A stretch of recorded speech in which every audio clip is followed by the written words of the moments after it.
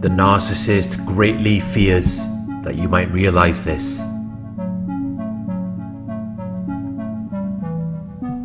When the narcissist is in the proximity of a person who has a positive attitude and is full of energy and new ideas, a person who is strong, powerful, a person who has the ability or capacity to do something or act in an honest, genuine, yet confident and driven way. A person who has the ability or capacity to direct or influence the behavior of others or the course of events. When the narcissist is in the proximity of a person like this, there is one main thing that they must do.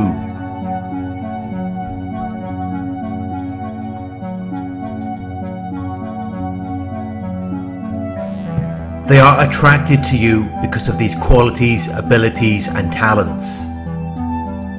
They admire that about you. They approve of it. They want to be around a person like that. They like your qualities, abilities and talents. It is impressive, attractive. That's what draws them to you. That is the reason why they chose you. But they didn't choose you to appreciate your qualities, abilities and talents, or to respect them. It was all about what you are going to do for them. What are they going to get from you? Or how you are going to make them look good. They believe and hope that maybe your qualities might rub off on them, or maybe they can mimic your abilities and talents, or steal your ideas. It has nothing to do with appreciation or respect regarding what you're about or what you have to offer. It's all about you giving or surrendering everything that you have worked so hard to build over to them. Everything that you have worked so hard to establish, your inner power and strength. They want and expect you to hand it over to them.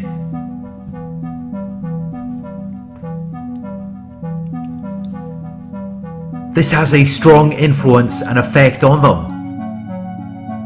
It is very beneficial for them, a potent source of supply.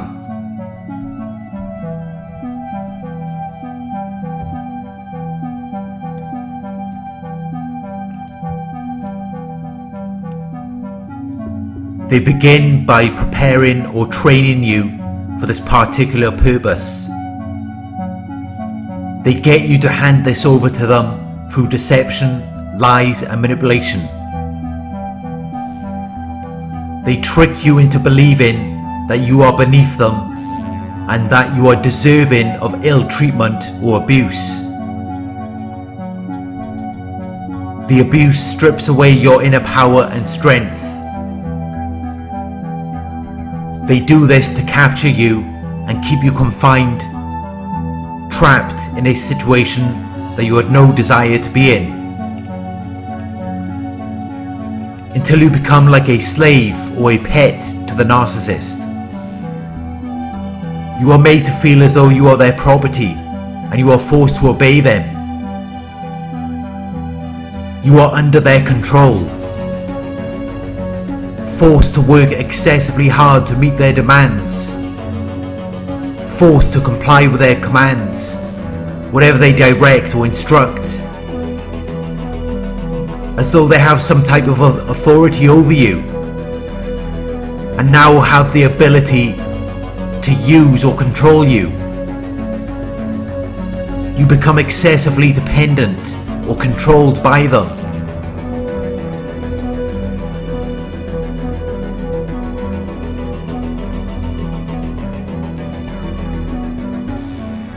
When the narcissist is in the proximity of a powerful, strong and dynamic person, this is what they have to do. They have to immediately become resistant or oppositional to everything that you're about. They refuse to accept or comply with anything that you're about. They act as though they don't see it, or it doesn't mean anything to them. They have no interest in it, or it has no effect on them. This is designed to prevent any success or development, and it is very harmful and unfavorable to you.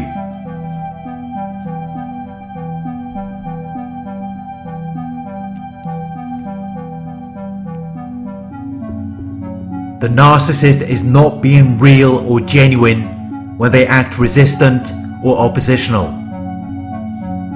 They have a deep level of admiration and approval for everything that you're about. That's why they chose you. That's what made you stand out. That's what attracted them to you. But they cannot acknowledge it or give it any consideration. They have to be resistant or oppositional. They have to make you appear as less important or less valuable than you actually are. They will refuse to accept or comply with your abilities, qualities and talents to prevent any success or development. Or they will compare you to other people or other situations to make you feel invalidated or not worthy.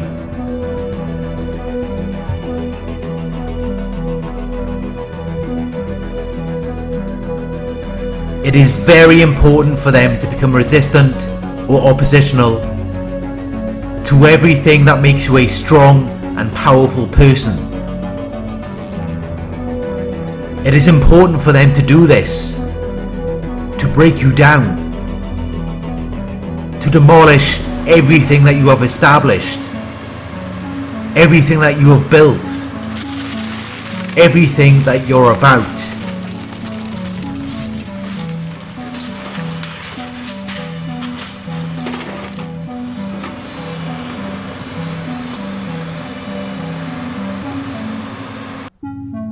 They become opposite to whatever you are naturally confident in. They become perversely inclined to disagree or to do the opposite of what is expected or desired. They have to do this to create doubt or uncertainty within you. This is done so that they can then hold the ability to control you. It makes you feel insecure. It makes you feel uncertain or anxious about yourself. And these experiences with the narcissist could cause emotional distress for you in the future as a result of arousing feelings or memories associated with these particular experiences.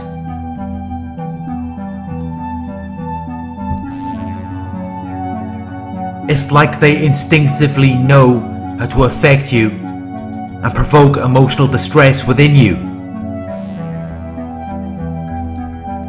No one is completely secure or completely emotionally healthy. We all have certain insecurities or emotional triggers. But the narcissist targets the things that you are confident in. Things that you naturally feel strongly about.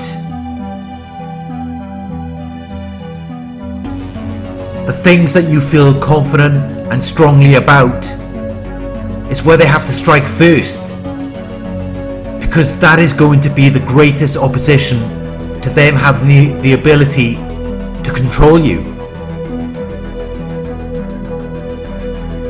A confident person knows who they are, knows what they're doing, knows what they're about and what they're confident in. And that is a very difficult target for the narcissist to break down. So they have to create false beliefs and opinions, treat you with a lack of appreciation or respect,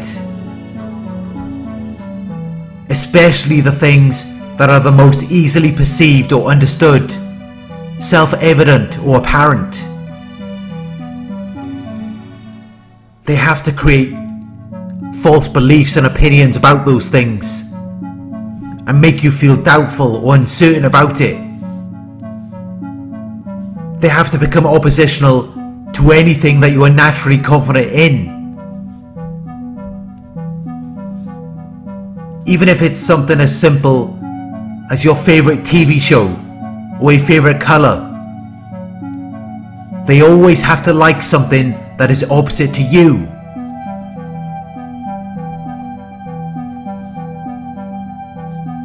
Deep down, they may not even care about it.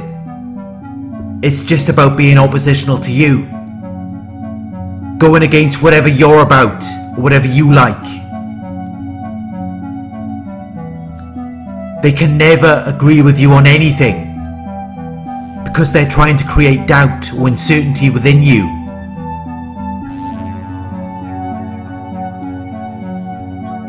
But whatever you have no desire or interest in, that is what they will acknowledge and treat in a way that is apparently kind or helpful. Over time, this creates a person who is not operating normally or properly and is unable to deal with normal social relations. A person who lacks confidence in the very things that they worked so hard to build and establish to be who they are today.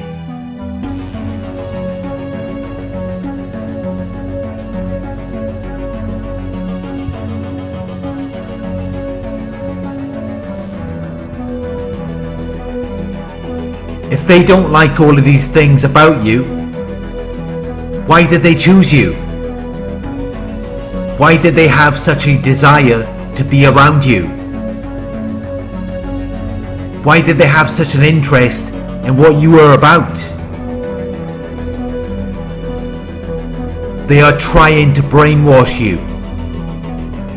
They are trying to pressurize you into adopting radically different beliefs by using systematic and often forcible means. They are trying to control, influence, make full use of, and derive benefit from you in a secret or dishonest way that would be considered unfair or underhanded. This is so that they can tame you, making you less powerful and easier to control, so that they can keep you as a source of supply.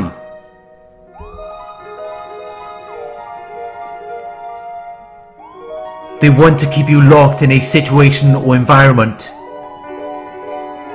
where you are still able to supply them with your qualities, abilities and talents, and the attention, admiration and respect that they require, while making you doubtful and uncertain of your ability to make considered decisions or come to sensible conclusions.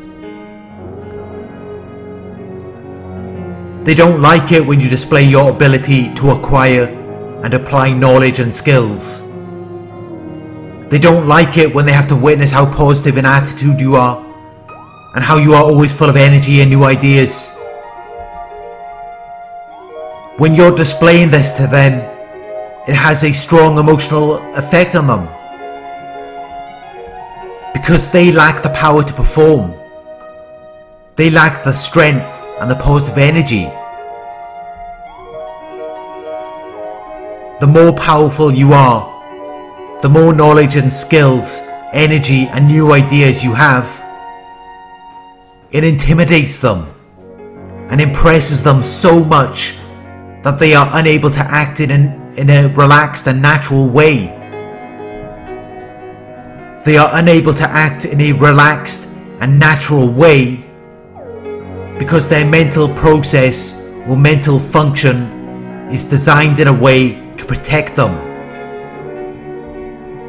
If they were to acknowledge the truth and the reality of how overwhelming overwhelmingly impressed they are by what you are displaying to them, they would feel inadequate or insignificant in comparison.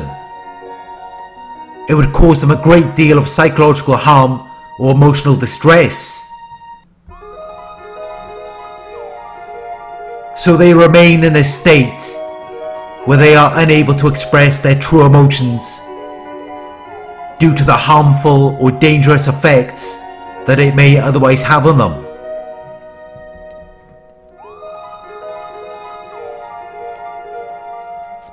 When they have to acknowledge how powerful and dynamic of a person you are, it gives them an inferiority complex, where they feel as though they are lower in status or lower in quality than you are. To protect themselves against these feelings of being inferior, and what acts as a coping or defense mechanism, is where their mental process or mental function disables these feelings, putting them in an unemotional, dispassionate state and under control.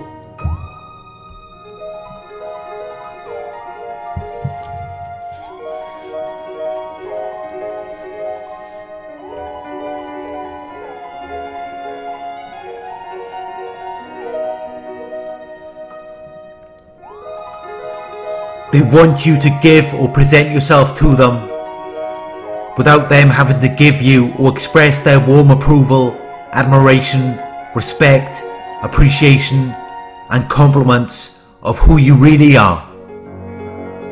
If they were to do that, you would soon realize that they don't have anything to offer.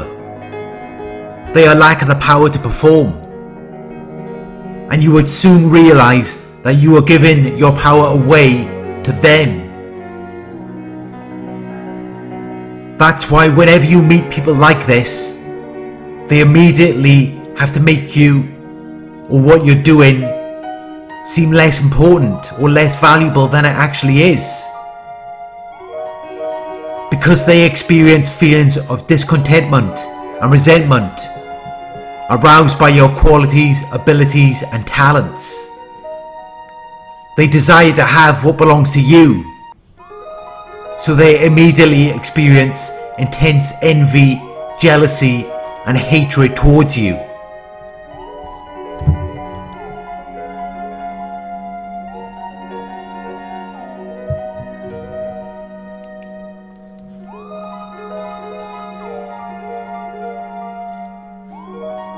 They like and respect power, but they don't like the thought or the idea of the power that you possess.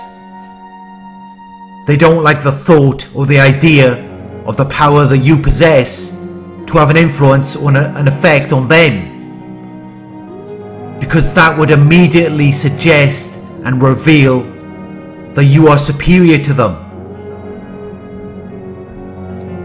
They have to interrupt your natural continuity, sequence, or course, and crush your emotional strength and spirit, destroy your power and effectiveness, making you less powerful and easier to control, and keep you in that state where you are unable to function, accomplish, or fulfill an action or task.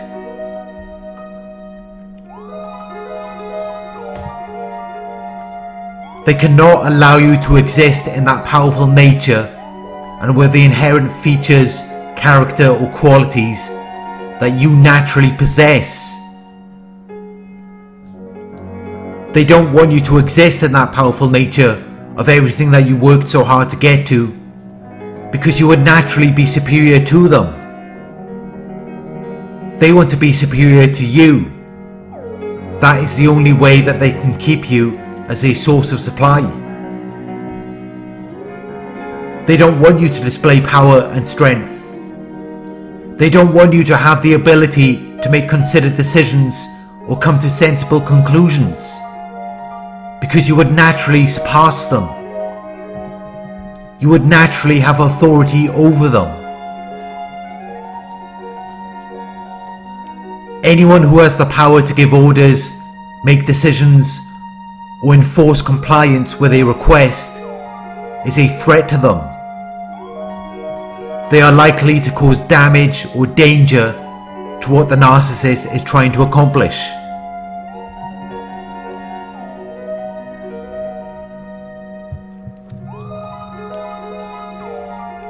In most cases, when the narcissist finally decides to leave, it is because they have realized that you have realized your power and superiority over them. They try to strip you of your power and strength as something for them to use or exploit you for. When they finally decide to leave, it's because you have realized that they don't have any power. You have realized that they have tricked, controlled, and influenced you in a way where you felt less than who you really are. They use brainwashing, coercive persuasion, and thought control to make you conform to their wishes and demands, to make you feel as though you are inadequate, to make you feel as though you cannot deal with a situation or with life.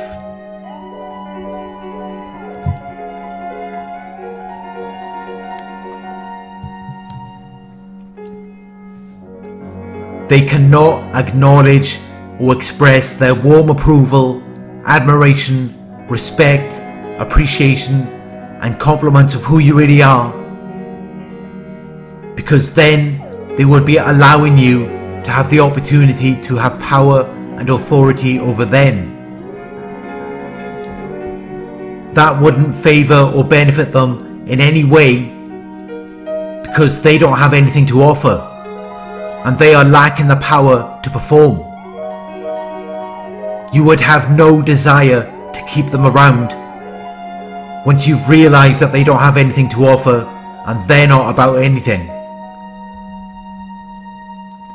They have to interrupt your natural continuity, sequence or course, and crush your emotional strength and spirit, destroy your power and effectiveness, making you less powerful and easier to control, and keep you in that state where you are unable to function, accomplish, or fulfill an action or task, making you believe that you are equal to them. You are not equal to them. You are superior to them, and they are fully aware of this. That's why they have to be against you. That's why they have to be opposed to everything you're about and everything you're doing. They greatly fear that you might realize your power and superiority over them.